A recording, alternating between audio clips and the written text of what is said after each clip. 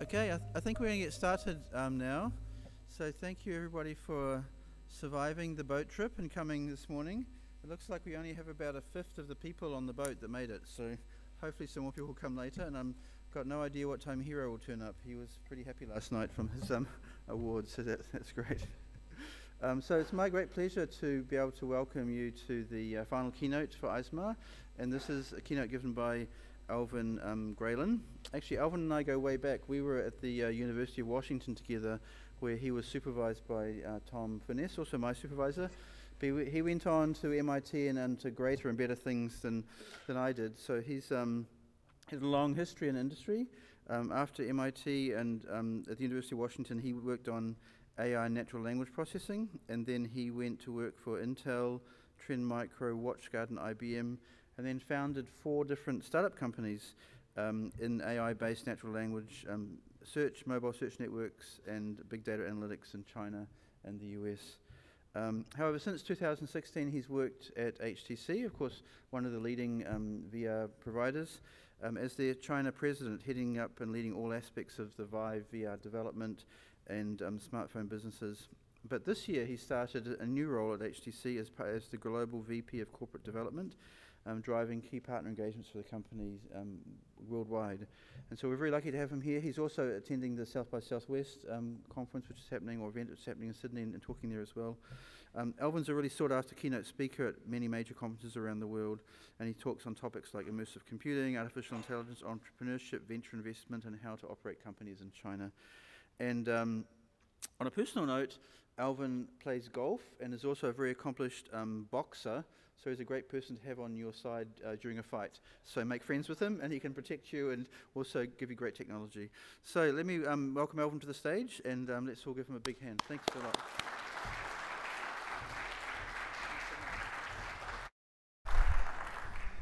Well, thank you for getting up early. I know last night was a little rough and probably had a few extra drinks, but I will try to make sure you guys don't fall asleep.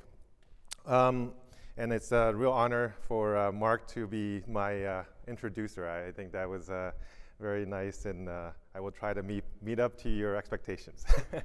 So today I'm going to talk a little bit about immersive education and how it's applied to both human education as well as AI education. I think we're entering a very special age right now, where humans and machines and digital intelligence are going to be more and more part of our daily lives.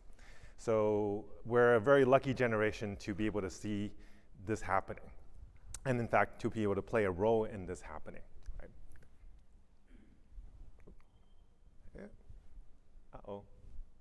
It worked earlier.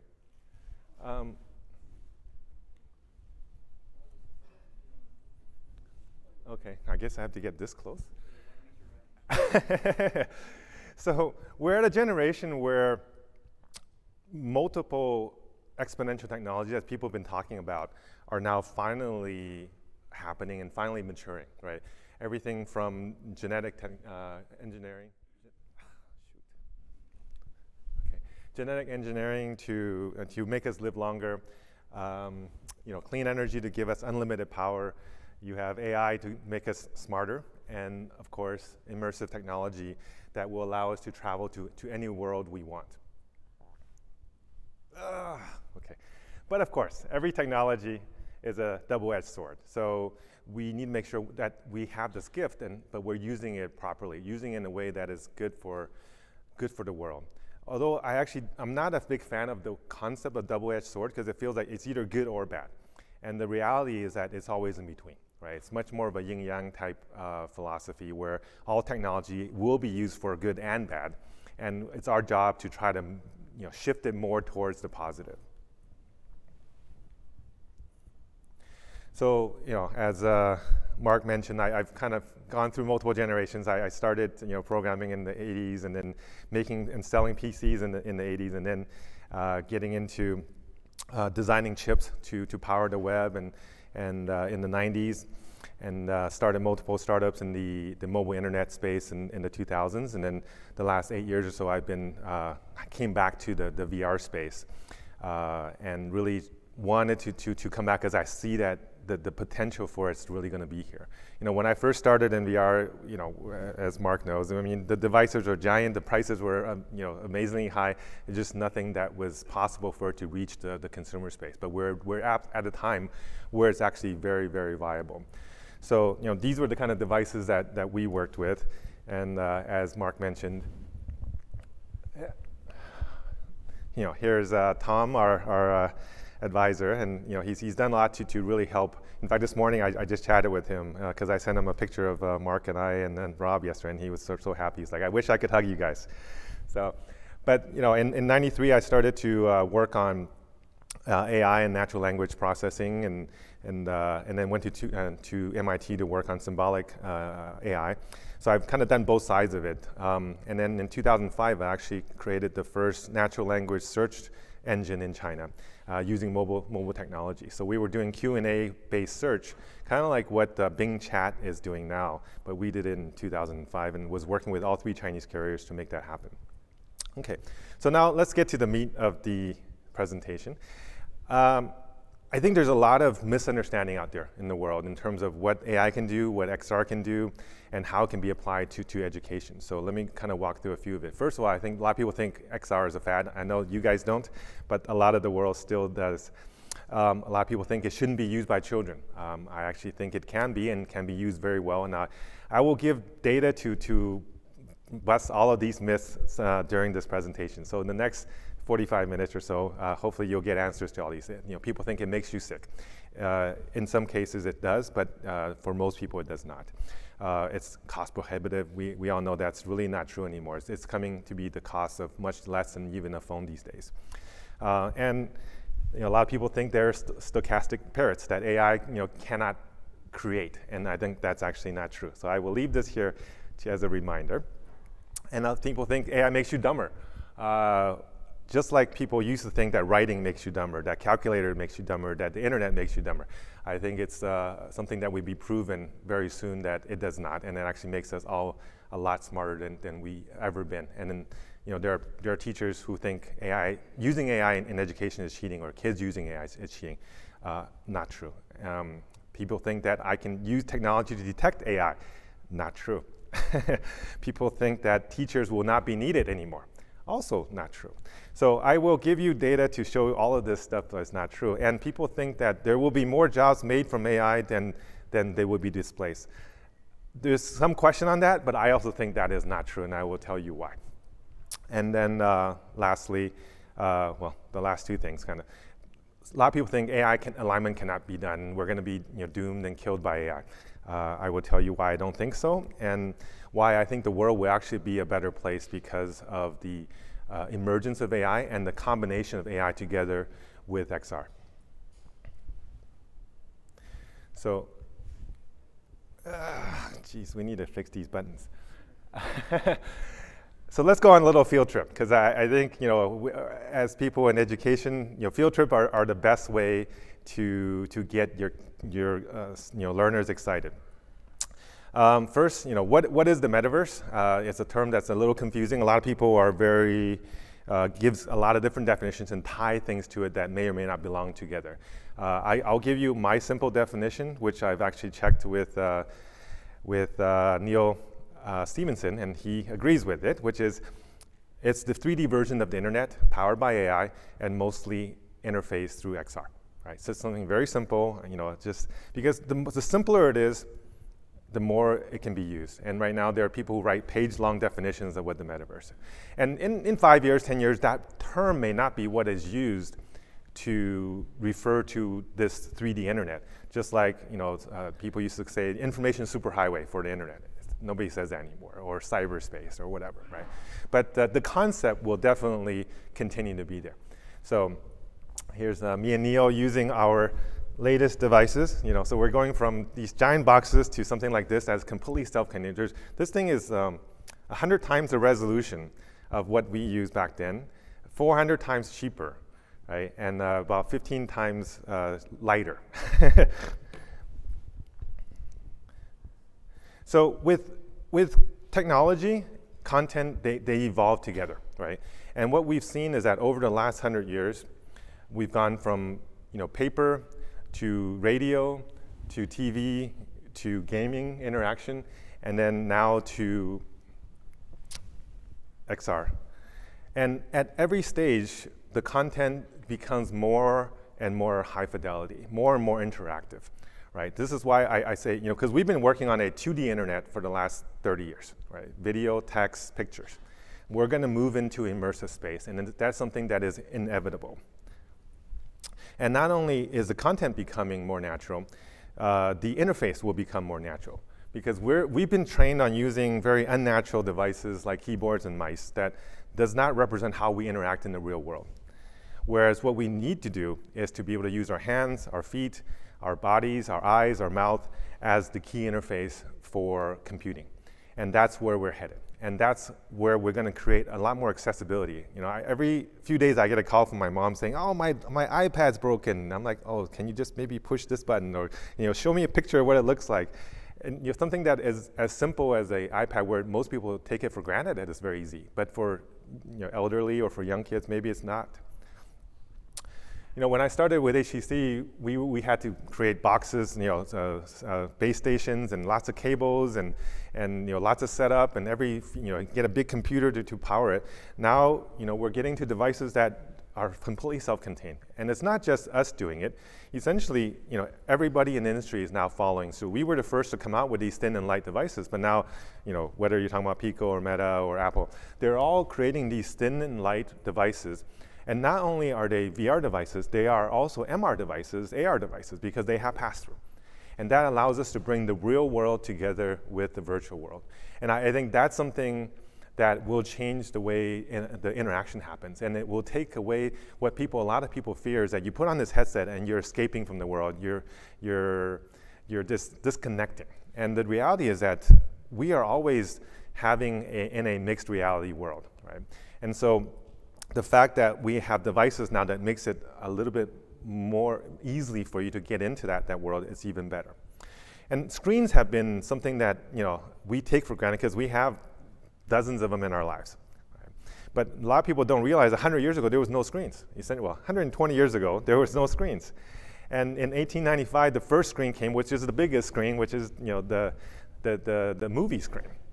And after that, every few dozen years, we would get a new screen in our lives. And if you look at this trend, you're saying, hey, look, we're going to keep adding screens. That's the trend. And the reality, at least my prediction, is that these screens will disappear.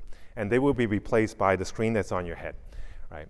And the more we go, the more capability goes into these devices, the more easily we can replace the screens that used to be on our walls and in our pockets and on our tables.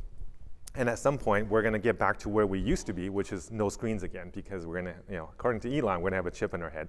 I'm not sure if I want to do that yet, but at some point, it may be something that becomes a lot more natural. And not only is the devices we're using changing, but how we use them is changing, right? We used to be mainly on TV, and then we used to be mainly on computers, and now we're mainly on our mobiles. But in the next few years, that trend will change. We will have a new leader for a device that will be our primary consumption device. And it is going to be these kind of devices, because something that's already on your head, you're essentially going to wake up with it when you wake up. The first thing you do right now is look at your phone. When you wake up in 5 or 10 years, the first thing you do is put on your smart glasses, and it will tell you everything you need to do. And then it will create the virtual screens that we use on a daily basis. Right? I think that's kind of the model that Apple's been trying to promote with their new the Vision Pro.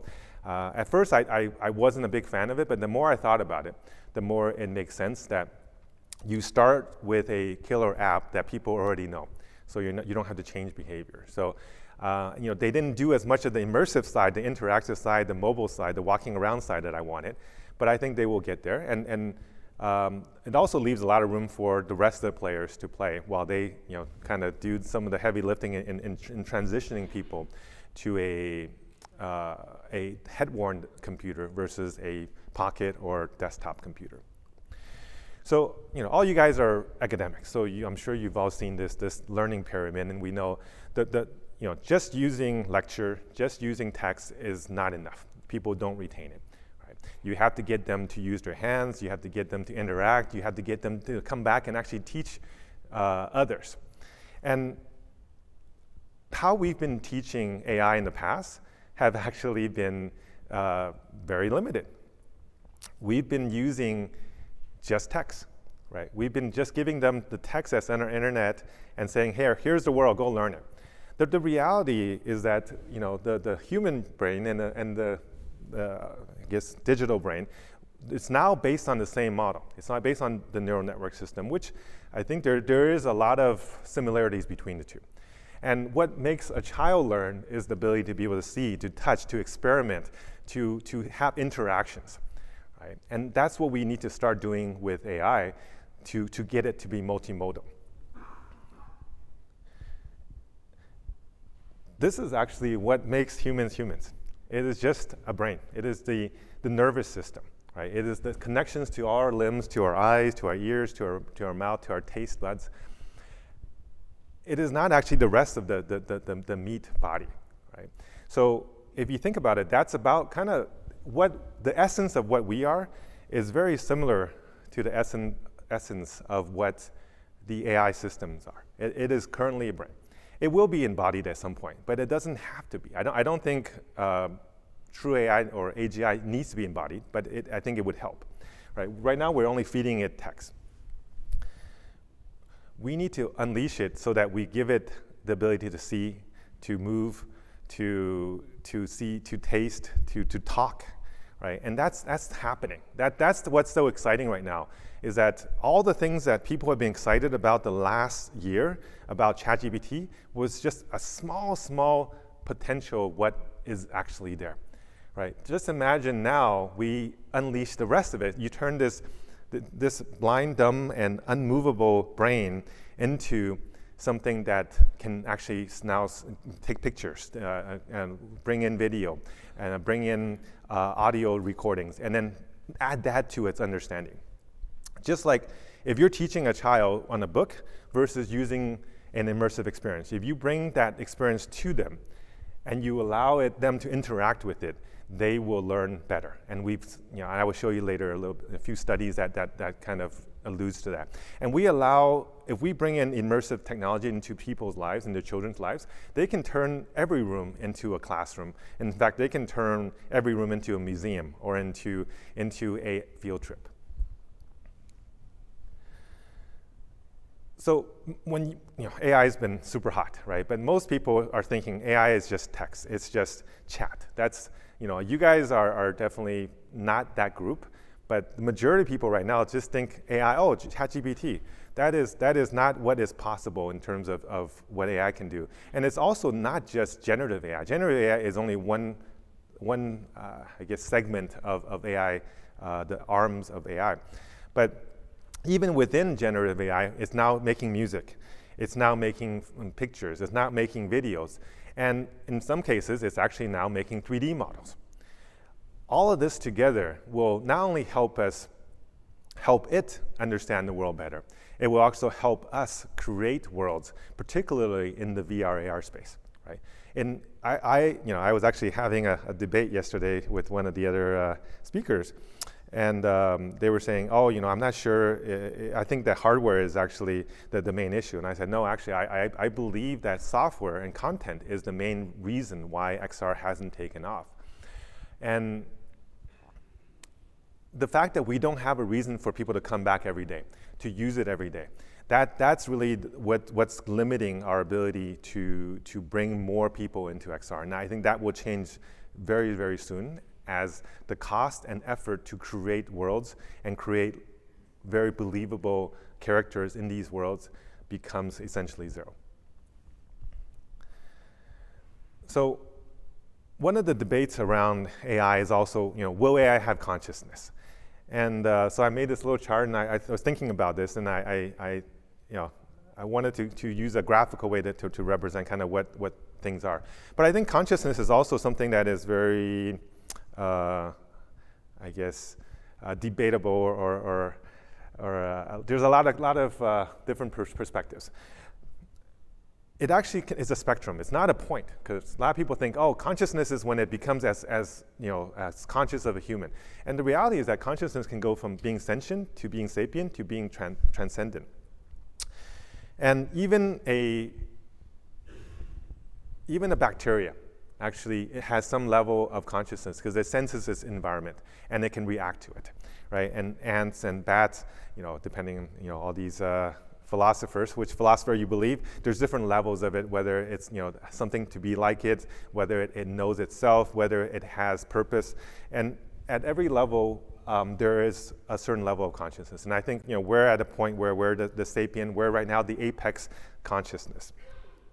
If you look at prior levels of AI, it wasn't there, right? It was essentially like a rock, right? Where you give it a role, it executes. That's not that's not really consciousness. But what we want to get to, or what people are trying to get to, is AGI, where you get some level of consciousness and a human level intelligence. Somewhere in between right now is where we are with the large language models, or the frontier models, or foundational models, whatever you want to call them. And there's already research papers that are showing that are sparks of consciousness. And there's already research papers that are show it has a theory of mind that is of a teenager. Right? Where we need to get to, or we'd like to get to, is get to strong AI where it has the consciousness of a human, the ethics of a human, the purpose of a human, and also the intelligence. Right? Now, it will still be less than the capabilities of humanity as a whole, of all of us together. But very soon, I think, depending on which theory you believe in, whether you believe in a slow takeoff or a fast takeoff, I'm actually more of a fan of the fast takeoff, or a believer of the fast takeoff model. We will get to a point where AI will be millions of times more intelligent, not just than an individual human, but all of humanity. And it will change our position on this earth and in this universe. It hopefully will also make us smarter, just like technology in the past has made us smarter. And I'm actually not afraid of this superintelligence. What I'm afraid of right now is actually the proto-AGI that a lot of people, a lot of companies and labs are building, where it does not know what's right and wrong, and it can be misled and misused by humans. Right? That's the part that is the most scary right now, and we need to figure out how to solve that. So I wanted to create a few interactive exercises so that we get you guys involved. And I want to show how humans and actually AIs are a lot more alike than we expected, than we thought. So you probably see here a lot of Lego blocks, but it doesn't really mean anything to you. If you zoom out a little bit, it probably starts to mean a little bit more to you. But if you squint your eyes, it will probably mean even more to you. So if you squint, what do you see right there? Exactly, right? So, and what is that like? That is like a diffusion model. Essentially taking something that is very, very pixelated and associating with something that's already in your memory, and it fills in all the blanks. That's how the human brain is working. That's how diffusion models work. Here's another exercise. Spend a few seconds to try to read that. And it may start hard, but it gets a lot easier the more you go. What is that like? That's like a transformer model, right? Essentially, the reason you can read it is not because you read the text. It's because you're predicting what will come next. And the prediction allows you to be able to read it very fluently. So we are, the technologies that are being built today, you can see the similarities and the parallels with us and these digital minds. But if you look, we're actually, all the stuff that we're doing is using a very, very small part of the actual brain. Right? The brain has, 80 billion cells, 80 billion neurons, and we're only doing the work that is training and simulating the parietal lobe. Well, now we're getting into speech, we're getting into visual, other things. So we're starting to fill in a lot of those details. And the models today are in the trillions of parameters. Right? So it's already in the order of magnitude very, very similar, in fact, more so than the human brain. In fact, a lot of people use the number of 80-something billion neurons. But the reality is that our cerebral cortex, which is what makes us human, only comprises,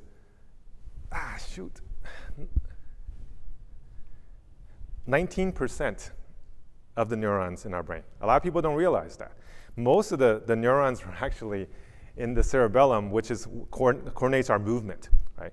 So to create human-based intelligence doesn't take as many, it's not as complex as a lot of people think, because it's really just that 19%.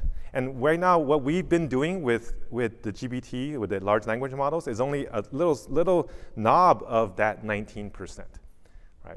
So just think about what would be the potential when we start getting the rest of the brain involved. And you can see the scale of increase of the complexity in terms of parameters. You know, we're going from tens of parameters to now trillions of parameters. And you know, this looks like an exponential chart, but this is actually a log graph. So this is an exponential chart on an exponential chart, right? So we can see how quickly this is moving, and we are definitely not only at the level of the neurons in our brain, we are actually at the level of the synapses in terms of complexity over the next 2 years. We're going to get to the number of synapses in terms of parameter counts. Although I actually think it'll be kind of backwards. What we will find is that we will not need as many, and we will start pruning down and creating smaller models that may be actually more efficient, at least power efficiency, but still be functionally as good or maybe even better. So, and I'll tell you why a little bit later. So from a compute side, how much compute is going into these, it's amazing. Similar type of a chart. But what really, when I went back and looked at this chart, what really amazed me was that just over the last 10 years, you know, because I came from semiconductor business, and we know the Moore's law, you know, doubling every 18 months. This billion X increase happened in 10 years, right? I mean, usually you're talking, if you doubled every year, you're talking about 1,000x. This is a billion X. And not only that, the context window of what can be put into these models are also changing. It used to be in the kilobytes. Now we're talking about putting in gigabytes or terabytes of, gigabytes of text data into these models. And just to give you some context, the number of words that are spoken, heard, and read by an average human is around a gigabyte, or a billion parameters, or probably somewhere in that order in their entire life, right? So what we can do now, essentially, with these kind of new breakthroughs, we'll be able to have an AI that essentially lives with you in your glasses, in some kind of device, and be able to hear and process everything that you hear and say, and be able to use that information that understands you to give you that data. You have the theory of mind data that shows that within the last 3 years, we've gone from essentially 0-year theory of mind to being in the 7, 8, 9. I think there's some new one that now is over 10 years in terms of its theory of mind understanding, right? So it can mimic the thinking patterns of human children and how it would understand its interaction with others. A lot of people are saying, hey, look, we're running out of data. AI has no more room to grow. We've used everything that we can use.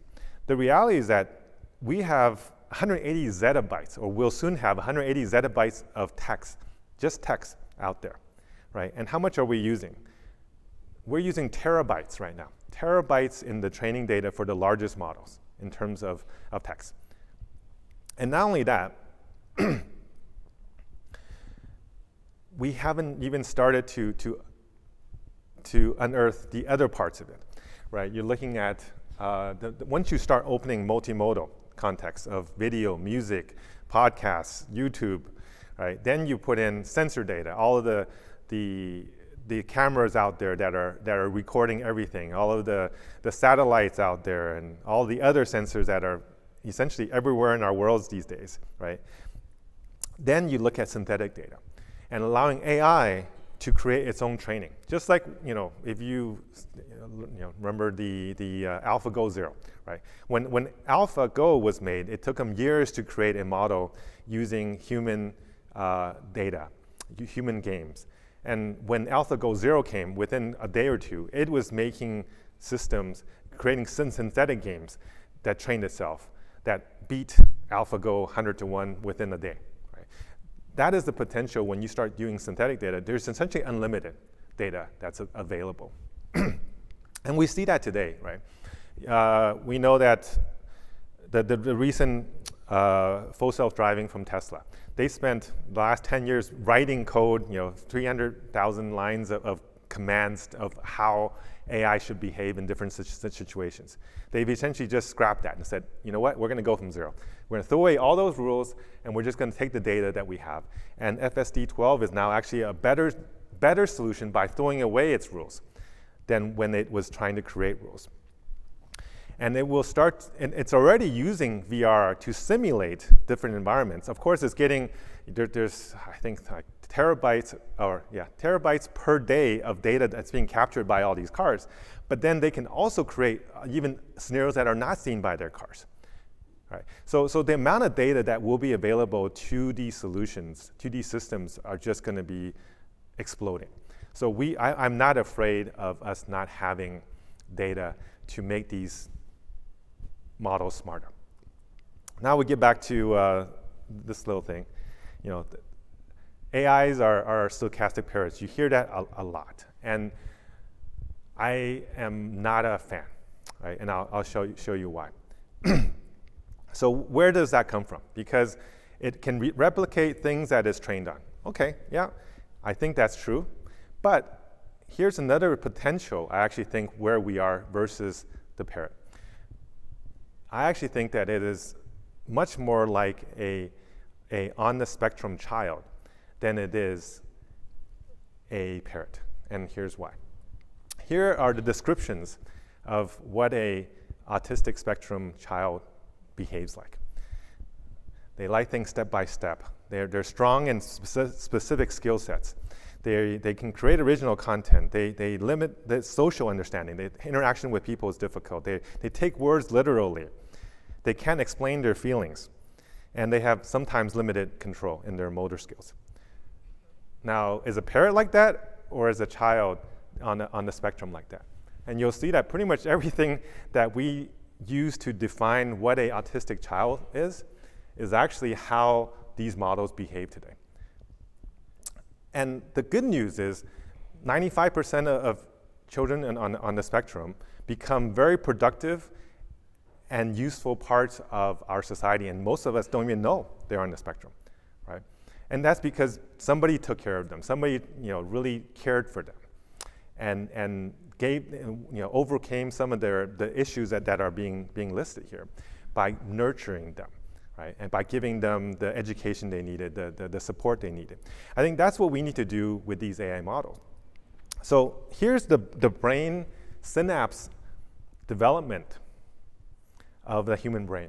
And the top one is the autistic child, and the middle one is the normal. The yellow one is the normal.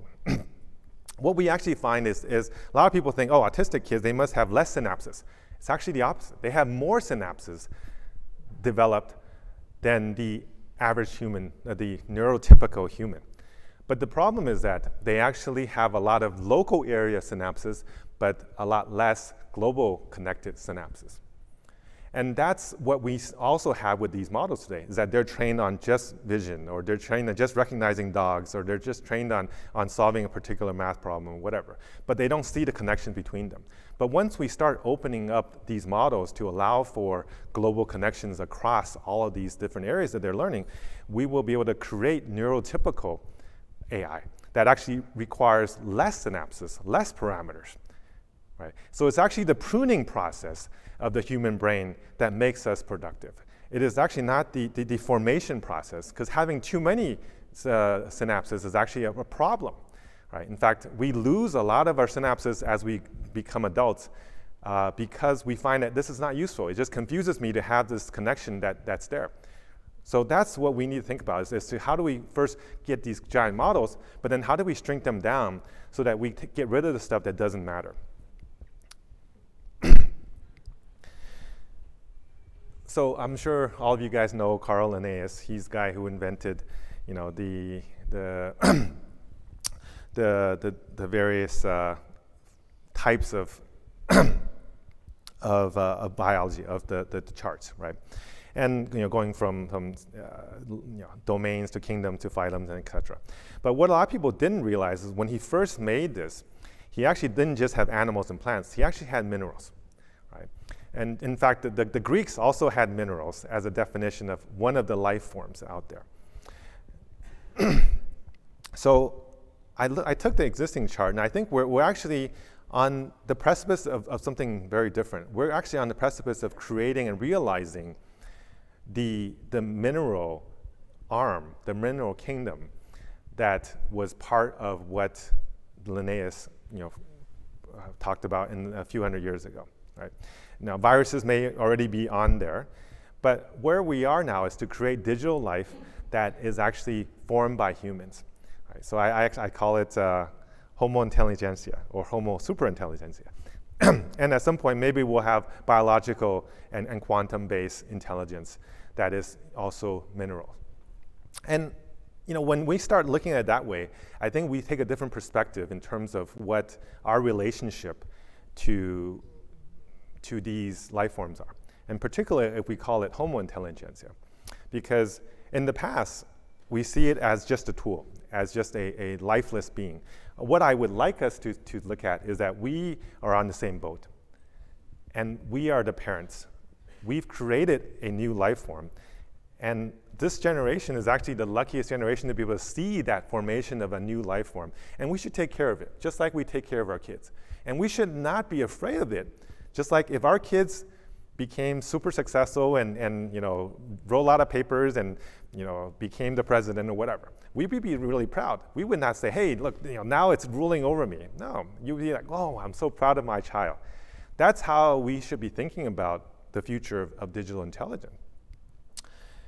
And the promise of having a super intelligent AGI really is something that will solve pretty much all the issues that we have. It will make us have a better understanding. It will give us much higher productivity, allowing us to choose whether or not we want to work. It will solve the energy constraints that are also creating a lot of the conflicts that we have, right? Why are there so much conflict in the Middle East? It's people fighting over the resources there. And it will actually solve a lot of the health issues. And I was talking to a doctor, and he was telling me that 70% of the cost of healthcare is in the last 2 months of your life. That's crazy, right? I mean, why is our healthcare, at least in the US, is exploding and it's getting worse? It will create an age of abundance where we are no longer fighting each other for things that we think are limited. It may at some point allow us to travel beyond our planet. And everything that pretty much in your sci-fi books that, you know, I think most tech geeks are sci-fi fans, so me too. And I think most of that stuff will come true. But of course, it's not all roses, right? There are a lot of people who are afraid. There are people who are afraid that AI is going to destroy us. It's going to be the end of the world. I mean, we've seen a lot of these proclamations. But I would urge you to not panic. There are real risks, and here are the ones that I think are out there. There's the AI takeover risk, which I actually think is the least likely, and I'll tell you why. There is the AI alignment problem of, you know, accidentally this intelligent being kills us all. I think if we see how intelligent it is, if it can solve all of these problems, it won't accidentally not understand us. It's already pretty good at understanding what we want. Job displacement. This is a real problem, and it will be an increasingly important problem that we will need to solve. And probably one of the biggest issues that are going to be hard to control is the misuse, the misinformation, and manipulation of our society with this technology. And that is not really an issue with AI, it's an issue with humans, because it will be the humans that will be using this technology to misuse and manipulate and miscommunicate to you. So let's talk about the job problem a little bit. Here's a report from OpenAI, and all the things that it can do. And it's all essentially at the 80, 90, 100 percentile of every major test out there of capability of humans. And what's different this time with the exposure of jobs is that it's the higher income class. It is the intellectuals, the white collars that are the most exposed to this technology. And that's today's technology. Maybe in another 10 years when the robotic side of the science of our technology improves a lot, that may not be the case. But right now, the biggest risk is actually to people like us. And the safest jobs are actually, the safest jobs are actually the carpenters and the dishwashers and the massage therapists. And it's the people that are the mathematicians, the accountants, the lawyers are the ones that are the most at risk. In China, this is the recent data on youth unemployment over the last 3 years. And it's just going straight up. Right? It's going to be an issue. And it's going to create a generation of people that will feel like they have no hope. And I see that a lot. In China, there's something called 躺平. It's like lying flat, because people are like, I can't get a job, I can't buy a house, nobody wants me. You know, it just, for our children, and you know, my daughter just started a job at Microsoft, so I'm kind of lucky that she did find a job, but a lot of her classmates didn't. And I think we're going to see that becoming increasingly an issue for our next generation. What can we do to kind of mitigate some of these things? First, we have to educate the public. I think that people don't understand the risk, and they don't understand the benefits. They usually just see one side of it because social media likes to create echo chambers. Right? We need to regulate the technology in a way that it will be progressed in a safe manner, and safety is something that is a priority, where today we are in a race condition between all these labs and all these companies trying to be first, and all the countries trying to be first to say, if we don't do it, China will. If China says, oh, if US does it, we got to do it. Or if Saudi Arabia does it, then Iran has to have it. It's not a sane solution when everybody is racing to an end where we don't know where it's going to head. So even if we slow things down a little bit, but we aggregate and align what we want to get out of it, I think we're going to be a much better place as a society. We definitely need better detection and countermeasure technology. I used to work for a cybersecurity company for a number of years, and the first people to use new technologies and new flaws and new vulnerabilities are the hacker community. Right? People, if they can make money with these flaws and these vulnerabilities, they will do it. And we are already seeing that today. People are creating fake videos, or people are creating ransomware and scams, and mimicking your grandmother and asking for you to send them something. Right? It's going to be increasingly difficult to tell what's real anymore, and something needs to be done to keep that in check. We need to retrain our workforce, and we need to prepare a UBI solution so that when this happens, there is a safety net. And we actually do need an open metaverse infrastructure. So metaverse and XR plays an important role in this, because I think it will be something that helps to give an outlay of purpose for people who lose their jobs. In fact, I think that mental health and social stability will be one of the biggest issues that we will face in the next 5 years. And a virtual world or a collection of virtual worlds can help reduce that. And we need to find some better way to align. So I actually need to realize I need to go faster now. So, so I actually think alignment's possible. Why? Because humans are irrational. and emotional. And then it's part of what makes us us, but it's also what makes us dangerous. And when you're rational, which AI tend to be, it will not have some of these negative biases that we've built over millions of years that made us survive. If it's reading particularly Eastern texts, which shows us as their ancestors, they would respect and care for their ancestors. If the more intelligent something is, and there's actually a lot of research out there that's starting to show this, the more intelligent something is, the more compassion, the more control it is. Just like, I think if you see and talk to your most respected mentors, they're the most knowledgeable people, and they're usually the most compassionate, understanding people out there.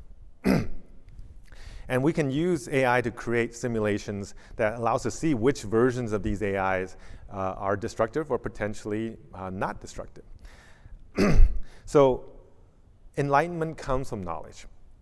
And in fact, Carl Jung said, the more you understand psychology, the less you blame people for their actions. And not only will these AI understand psychology, it will understand philosophy and physics and chemistry and math and all these other things, and economics. And that will help it not blame us, and it will help it understand how to get us to work together better. In fact, I did a little research myself, and I went back and read the biographies of all the major successful and unsuccessful leaders of the last 100 years. And one of the key things that I found was that the more educated a leader was, the better it was as a leader, at least from a social recognition standpoint of being recognized as a good leader. Right? And then I went back and I said, okay, beyond education, maybe it was military. Maybe these guys served in the military. That's what made them more violent. And true, everybody that was seen as a bad leader had military background, but so did 60% of the good leaders. So having military training and background, just having the means doesn't mean you have to use it. Right? And lastly, what was even more important was that every single successful leader were avid lifelong learners. Right? The more they know, and they kept learning. They didn't stop learning. They kept learning. And that made them better leaders. It made them better communicators. And it made them be able to see things in a broader perspective. So Confucius says, education breeds confidence, confidence breeds hope, and hope breeds peace. So, you know, in this time in our world, I think that speaks a lot. We need more knowledge so that we can have more peace. And over the last 5 million years, we've kind of grown from, depending on which belief you believe, or which model you believe, but we've grown from a primate to where we are today. But over the last 100,000 years, we really haven't changed. Our physical bodies haven't changed. Our brains actually got a little bit smaller. We're about 10% smaller than the Cro-Magnon man or Neanderthal man in terms of brain size, right? So, but we've used technology, and technology has made us more powerful. It has made us more communicative and more social, right? And so we will integrate technology. We should not be afraid of technology. We should be embracing technology. And also integrating with technology. I think at some point we will be, maybe replaced by that next generation of intelligence. Not necessarily in the sense that we will be gone, but we will be replaced as the apex position, which I don't think is a negative thing, because why would we think that, we are the end? We are not the end. We are just somewhere in the middle, right? And we are a lucky generation that have the ability to impact what comes next. And at every generation of this development, we've had different priorities, from kind of survival to tribal dominance, national dominance, species dominance. And at some point, we need to go beyond that. We need to say, how do we create consciousness expansion just for human species? And then intelligence preservation, so that we expand it to outside of where we are. Now, we talked about embodiment, and I think AI will have embodiment. Again, I don't think you have to have it, but it's already happening. The stuff that we see in sci-fi books is happening. And whether it takes 5 years or 10 years or 2 years, I think they're actually forecasting to start selling the Tesla bot in 2024. So but Elon's usually late in everything he predicts. But also OpenAI's got their NeoBot. So it's happening. right? If you listen to our friend Kurzweil, he's saying, hey, by the end of 2020s, we're going to have human-level intelligence, and by 2045, we'll get to singularity. So it looks like he's probably on track with the 2020s in terms of getting to that human level. In fact, a lot of people say it's already there, or it's going to be there in the next year or two. Here's a, oh, shoot.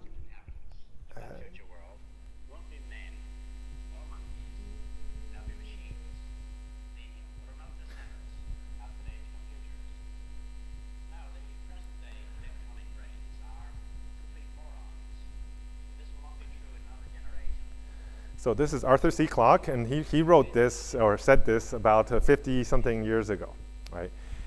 Almost 60 years ago. And he's already predicting that. Okay, I'm going to go quicker. So as we can see, it's coming, right? And we're not going to be able to stop it. The key is how can we nudge it towards the right direction?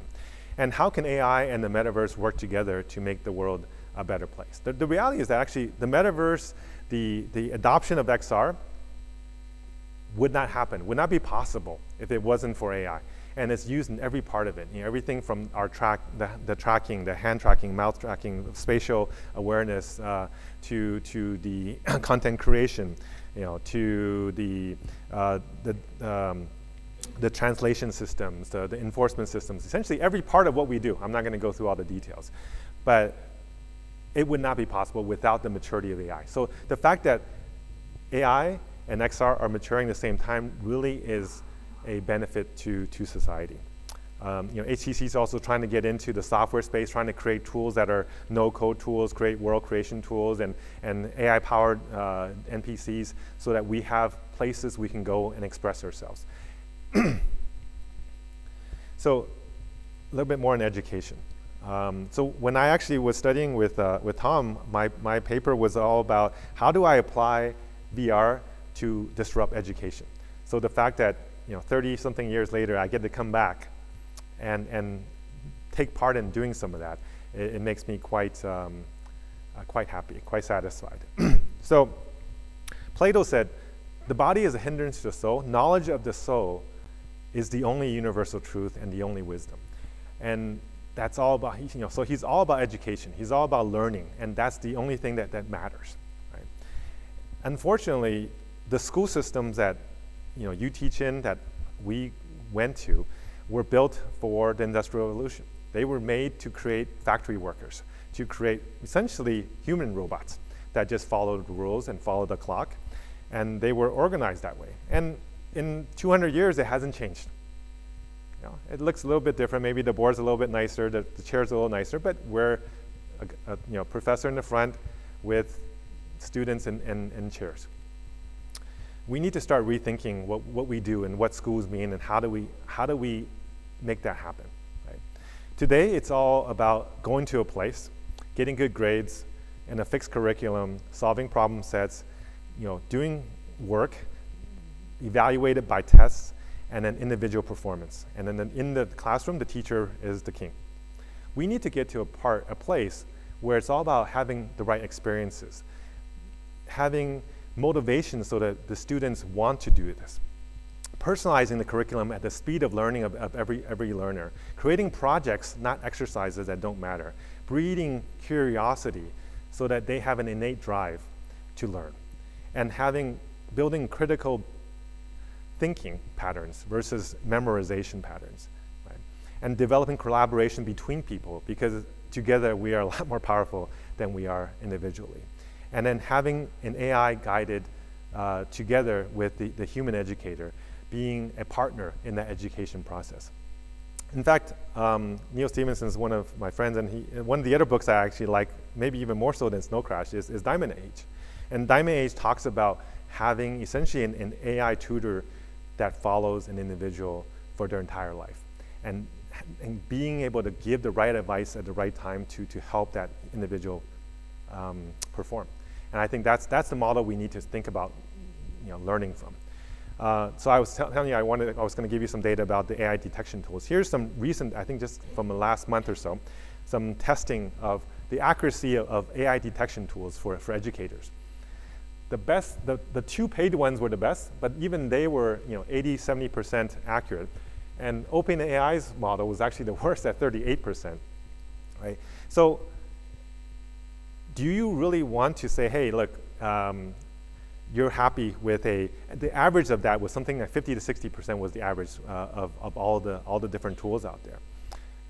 That you would falsely identify somebody as being a cheater half the time. Would that be something satisfying? No, I think we cannot depend on these detection tools. And the AIs, when you mix them together, essentially it's going to be even worse. It's going to be hard. Right? So let's stop trying to educate about people learning facts. Right? This is what happened, what the answer was when Einstein was asked, what's the speed of sound, Mr. Einstein, that one of the reporters asked him. And he said, I don't carry such information in my mind readily. It's available in books. And the value of a college education is not to learn facts, but to learn and train how to think. Right? And I think that's, as educators, that should be our responsibility, to train our students how to think. I'm sure all of you guys have seen this data, the Bloom study, and it shows that when you have an individual one-to-one tutor for a child, it is 2 sigma in terms of the performance of the test scores. Right? And this has been decades. People have continued to use this data and to prove that it's accurate. And where we're getting to now is to be able to have that one-to-one tutor. And in AI, it's even more immersive, it's even more personal. This is a real professor at Oxford who recorded his lectures in VR and uses a full immersive experience. And it's not necessarily interactive yet because he just recorded it, but it's recorded in 3D space. Right? Now, if we took that and then powered that avatar with an AI model of him or of an expert in that particular field, we essentially get to what is being described in the Diamond Age. So I actually think every child is a genius. We've just been teaching them wrong. The education system has been failing them. In fact, here's the data of a study that we did in 2016 with Beijing University, and we found that we broke students up into a VR group and a non-VR group, and teaching astrophysics, right?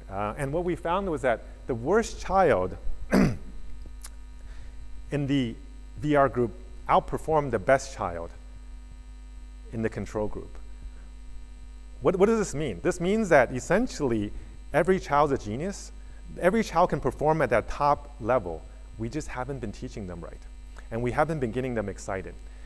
Another study that was done a couple years later with Saga University in Japan was that we found that they were 6 times more attentive when they were in VR.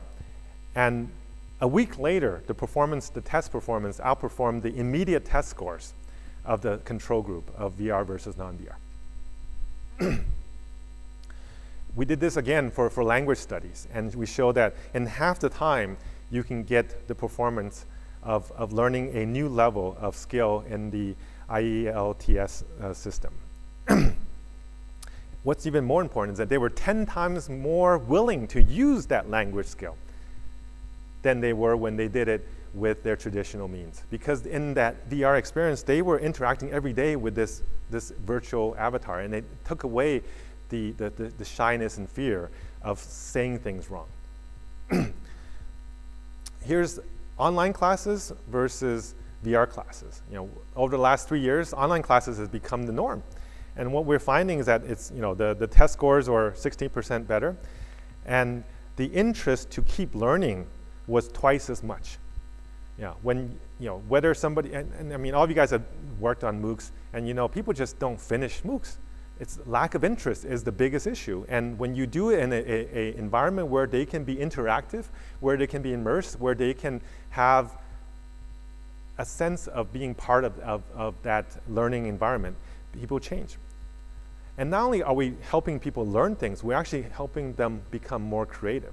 Here's a study that we did to bring young children to test them on creativity. And we gave one group paper, we gave the other group VR tools.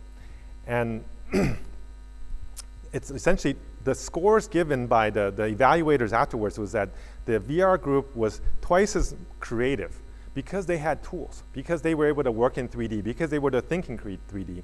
In fact, after doing these things, they were then tested on traditional tests, and they performed with higher creativity, not just creating better looking products, but they opened up different parts of their mind.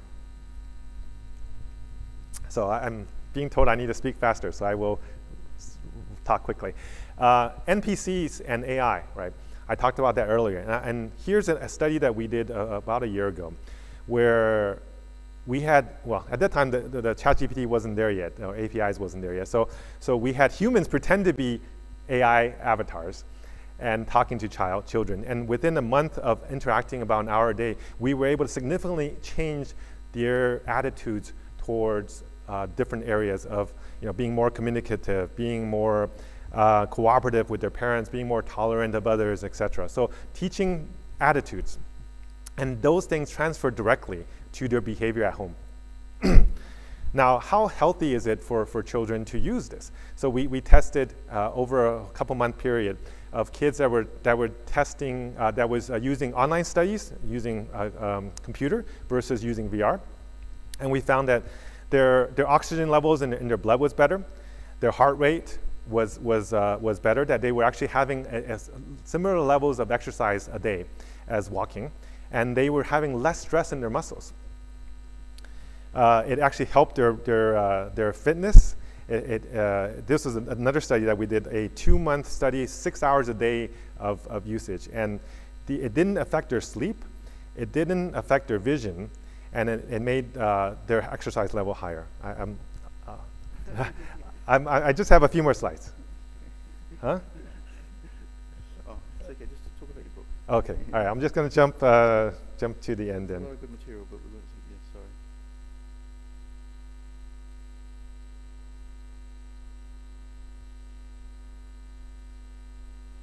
So you guys take a picture of this. There's a couple of slides that I want. I won't talk about it, but you can take a picture of it. Some advice for educators. And then some coming challenges. Oops, here. Take a picture if you like. So one last point, I am writing a book. It is coming out early next year, but the pre-order starts, it's already available for pre-order. So take a picture if you like. I guess I'm out of time for QA. So. I apologize that I made too much material. So thanks everybody. Thank you, Alvin. Yeah, I'm sorry we're over time now, and we're getting into some other presentation times. But thank you so much, Alvin. That was a really great overview of what your vision of the future is. I think your hope for AI is inspiring for all of us, and I encourage you to visit his website or look at the book as well. There's a lot of great material there. So, and please, you're going to be around for the morning tea now, aren't you? Yeah. So please grab him over the next 20, 30 minutes and talk to him one-on-one. It'd be great. Do you have some announcements to make? Great.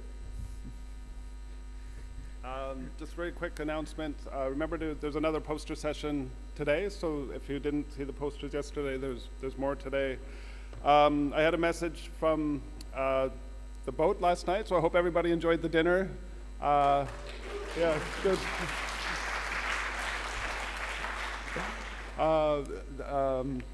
The dinner thanks you for the applause. We had a note from the ship that somebody left a phone there. So if you lost your phone, just let me know. You weren't there. It's okay. Just, yeah, if you're missing a phone, let me know, and I'll give you more information, and we'll contact them and see if it's yours. Thanks, everyone.